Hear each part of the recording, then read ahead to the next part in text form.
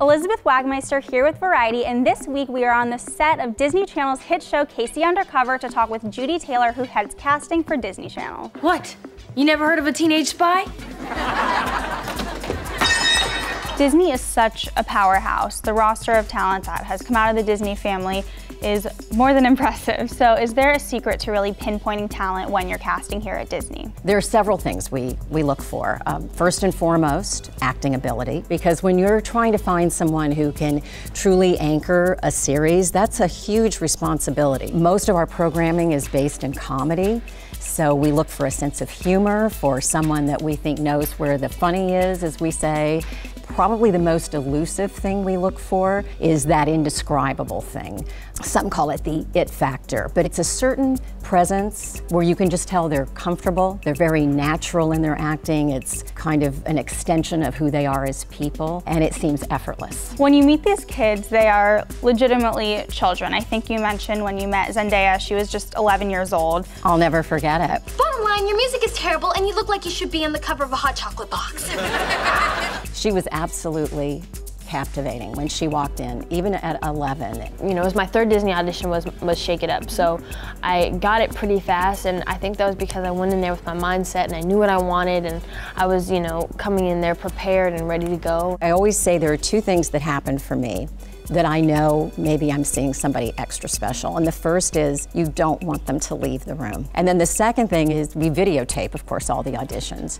And when I find myself randomly going back and watching an audition and never really tiring of it, that's another very, very telling sign. You go in there with a lot of energy and just be yourself. Like, that's the most important thing about Disney casting, is they don't hire people to really play huge characters. Like, I feel like everyone's character is somewhat like themselves. Let's say I actually wanted to go to this dance Friday night.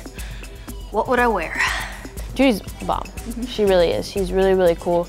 She has a way of seeing something in young people. You know, it's easy to see talent in an adult because they've been working at it forever, but for a young person, it's kind of like, are they going to be able to pull it off? Are they going to be able to do it? I know you like him. No. I would never do that to you. Oh no, but I want you to. Please take him back. It was I got a call back my first audition. That's amazing. Yeah, but I've been auditioning for Disney for a very long time. Well, like my abuela says, boys don't go for girls who kick their butt. Your grandmother never said that. Yeah, but whenever I add like my abuela says, it always sounds convincing.